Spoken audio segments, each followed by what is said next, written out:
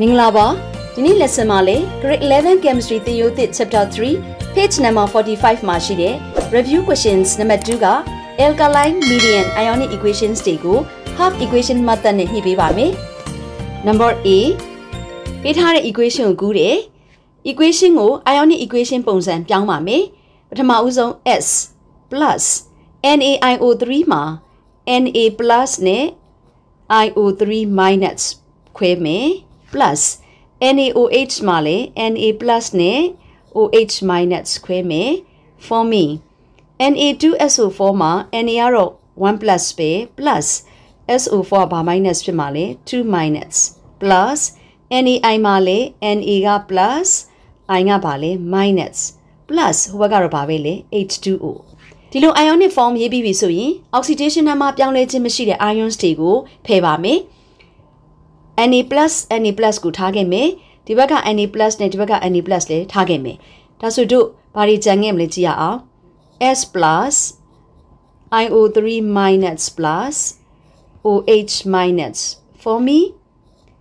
SO4 2 minus plus I minus plus H2O ဒီ equation ကိုပဲဆရာမတို့က half equation နှစ်ကြောင်းခွဲပြီးတော့ရေးပါမယ်ဒီမှာရှိတဲ့ Sဒီဘက်မှာ SO4 2 minus ရှိတယ်ဒါကိုဆရာမ equation 1လုပ်ပါမယ် S for me SO4 2 minus နောက်တစ်ခုကဒီမှာ IO3 minus ရှိတယ် for me နောက်တစ်ခုကပါလေ I minus ဒီမှာ OH minus နဲ့ H2O တော့ဆရာမတို့လိုတဲ့အခါမှာပေါင်းပြီးတော့ရေးပါမယ် half equation နှစ်ကြောင်းခွဲပြီးပြီဆိုရင်ဆရာမတို့ O နဲ့ H ကလွဲရင်ကျန်တဲ့ dressing ကိုညှိပါမယ်ဒီမှာ S ကတစ်လုံး S ကတစ်လုံးညှိတယ်အောက်မှာလည်း I ကတစ်လုံး I ကတစ်လုံးညှိတယ် O ညှိပါမယ် product ဘက်မှာ O လေးလုံးရှိတာဖြစ်တဲ့အတွက်ဒီ reactant ဘက်မှာ H2O လေးလုံးပေါင်းပါမယ်ဒီခါမှာ4နဲ့4 8ဆိုတော့ hydrogen 8ခုဖြစ်သွားတဲ့အတွက်ဒီဘက်မှာ 8H+ ရေးမယ်ဒုတိယ equation မှာလည်းဒီဘက်မှာ O 3လုံးရှိတဲ့အတွက် product မှာ H2O 3လုံးပေါင်းပါမယ်ဒီခါမှာ hydrogen က3နဲ့6ဖြစ်သွားတဲ့အတွက် reactant ဘက်မှာ 6H+ ပေါင်းပါမယ် charge တက်တဲ့အခါမှာဒီ H2O ပေါ်မှာ charge မရှိဘူး S မှာလည်း charge မရှိဘူးဒီ product ဘက်မှာတော့ဒီမှာ2 minus ရှိတယ်2 minus ကိုဆရာမ minus 2လို့ရေးကြည့်မယ်ဒီပေါ်မှာအပေါင်း1ရှိတယ်ရှေ့မှာ8နဲ့မြှောက်လိုက်ရင် plus 8ဒီ plus 8နဲ့ရှင်းလိုက်ရင်ဆရာမအဖြေဘယ်လောက်ရမလဲ plus 6ဒါကြောင့်ဒီဘက်မှာ6 electron ပေါင်းပါမယ်ဒုတိယ equation မှာတော့ဒီမှာအပေါင်းရှိတယ်1ရှေ့က6နဲ့မြှောက်လိုက်ရင် plus 6ဖြစ်မယ်ဒီမှာအနှုတ်1ရှိတော့ဆရာမအနှုတ်1ရေးပြီး plus 5ရမယ်ဒါ reactant product ဘက်မှာဒီမှာ I ပေါ်မှာ minus 1ရှိတယ် reactant ဘက်ကိုလာလိုက်တဲ့အခါမှာသူက plus 1ဖြစ်သွားမှာဖြစ်တဲ့အတွက်ပေါင်းလိုက်ဘယ်လောက်ပဲလဲ plus 6ဒါကြောင့်ဒီဘက်မှာ electron 6လုံးပေါင်းပါမယ်တို့ရထားတဲ့ electron ကဒီမှာလဲ6 electron ဒီမှာလဲ6 electron ဖြစ်တဲ့အတွက်ကြောင့်ဘာနဲ့မှမြှောက်စရာမလိုဘူးဆရာမတို့6 electron နဲ့6 electron ကိုဆရာမတို့ဘာလုပ်လိုက်မလဲခြေလိုက်မယ် electron ခြေပြီးပြီဆိုရင်ဒီမှာ 4H2O ရှိတယ်ဒီဘက်မှာ 3H2O ရှိတယ်ဆရာမများတဲ့ဘက်ကနေလှမ်းနှုတ်လိုက်ရင်ဒီဘက်မှာ H2O တစ်လုံးကျန်မယ်နောက် S ပြန်ရေးမယ်နောက် IO3 minus ရေးမယ်ဒီမှာက 6H+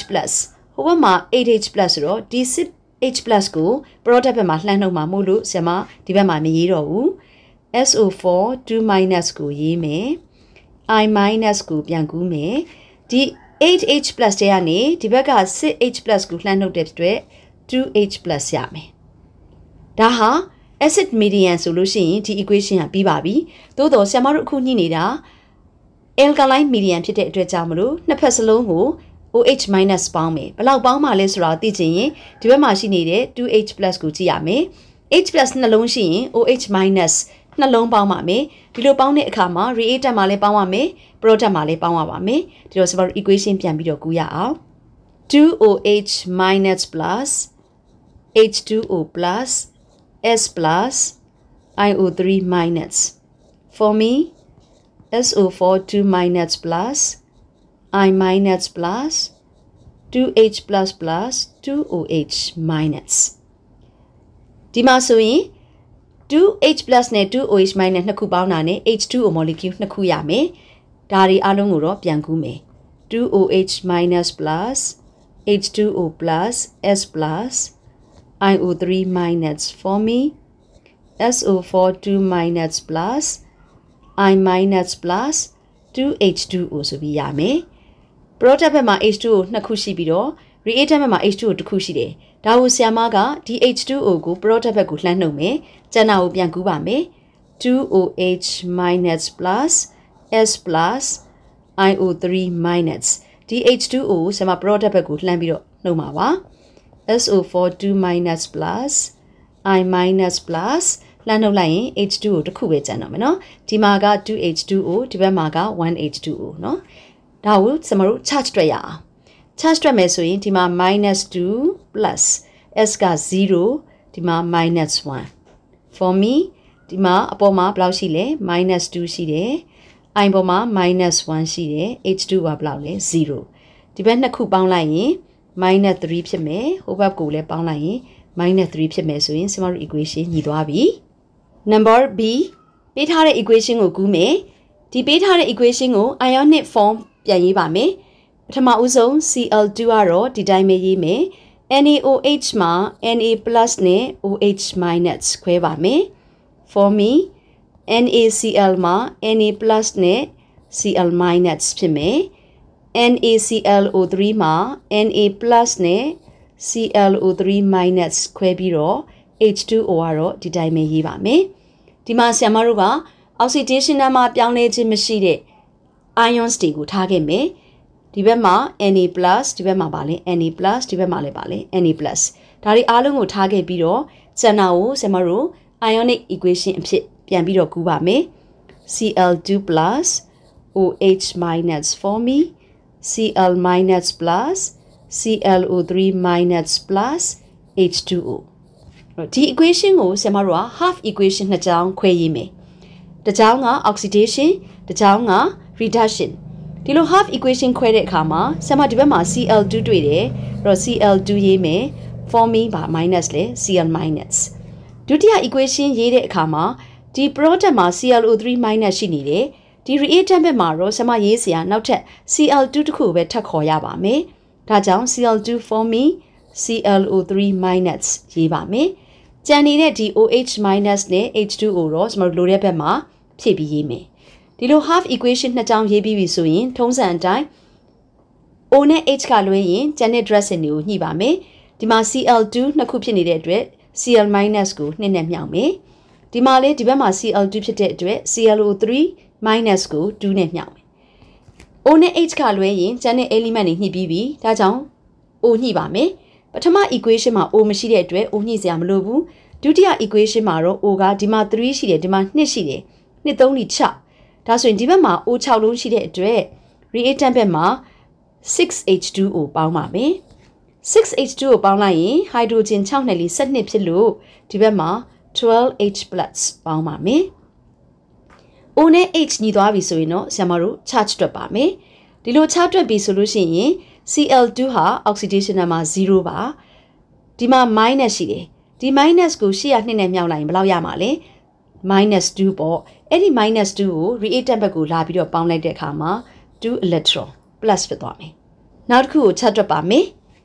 H2 ပေါ်မှာ charge မရှိဘူး Cl2 ပေါ်မှာ charge မရှိဘူးဒီဘက်မှာ minus တစ်ခုတွေ့တယ်သူ့ကိုဆရာမ2နဲ့မြှောက်လိုက်ဘယ်လောက်ရမလဲ -2 ဒီအပေါ်မှာအပေါင်း1ရှိတယ်ဒါကိုဆရာမ12နဲ့မြှောက်လိုက်ရင် +12 ရှင်းလိုက်မယ်ဆရာမတို့ plus ဘယ်လောက်ရမလဲ10ဒါကြောင့်ဆရာမဒီမှာ10 electron ပေါင်းပါမယ်ဒီမှာ10 electron ဒီမှာ2 electron ညီအောင်ညှိဖို့ပထမ equation ကို5နဲ့မြှောက်မယ်10 electron plus 5Cl2 for me 10Cl minus နောက်တစ်ခုကိုဘာနဲ့မှမမြှောက်ဘူး 6H2O plus Cl2 for me 2ClO3 minus plus 12H plus 10 electron ဒီနှစ်ခုကိုစမပေါင်းမယ်ထုံးစံအတိုင်းစမတို့10 electron နဲ့10 electron ကိုစမချီမယ်ကျန်တာကိုပေါင်းမယ်ဒီမှာ 6H2 ကိုရှိတယ်ပြန်ရေးလိုက်မယ် 6H2O plus 5နဲ့1နဲ့ပေါင်းလိုက်တော့ 6Cl2 ရမယ် 10Cl minus plus 2ClO3 minus plus 12H plus ရမယ်ဒီမှာ 12H plus ရှိတဲ့အတွက်ကြောင့်နှစ်ဖက်စလုံးကို 12OH minus ပေါင်းပါမယ် 12OH minus plus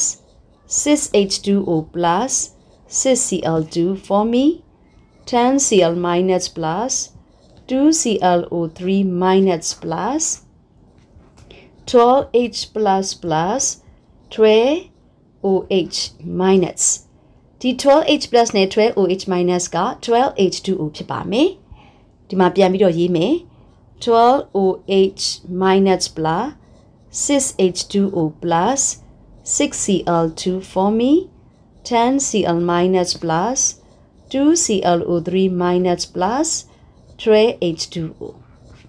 ဒီမှာ 12H2O ရှိတယ်။ဒီဘက်မှာ 6H2O ရှိတဲ့အတွက်ဆရာမဒါကိုပြန်ပြီးတော့မှနှုတ်ပြီးရေးပါမယ်။ 12OH minus plus ဒီ 6H2O ကိုဟိုဘက်ကိုလှမ်းနှုတ်မှာဖြစ်တဲ့အတွက်ဒီမှာ 6Cl2 ပဲကျန်မယ်။ 10Cl minus plus 2ClO3 minus plus ဆရာမနှုတ်လိုက်ရင် 6H2O ပဲကျန်မယ်နော်။ဒီ12တွေကနေဒီ6ကိုနှုတ်လိုက်တာ။ဒါဆိုရင်တော့ဆရာမတို့ဟာ equation တစ်ခုလုံးဟာစုံငနန်းတွေကြီးပဲမြှောက်ထားတာဖြစ်တဲ့အတွက်ကြောင့်တကြောင်လုံးကိုဆရာမနှစ်နဲ့လိုက်စားပါမယ်။ 6OH minus plus 3Cl2 for me, 5Cl minus plus ClO3 minus plus 3H2O. ဒါဆိုရင်တော့ဆရာမတို့ charge တွက်ကြည့်ရအောင်ဒီမှာ minus 6ဖြစ်မယ် plus ဒါကတော့ဘယ်လောက်လဲ0ဒီမှာ minus 5ဖြစ်မယ် plus ဒီမှာ minus 1ဖြစ်မယ် plus 0ဒီမှာအဖြေက minus 6ဟိုဘက်မှာလည်းဘယ်လောက်ရမလဲ minus 6ဆိုတော့ equation ပြီးသွားပါပြီနောက် lesson မှာ review question number 2တွေကကြံရှိနေသေးတဲ့ equation နှစ်ကြောင်းကိုဆက်ပြီးတော့တွေ့ပေးပါမယ် see you next lessons bye bye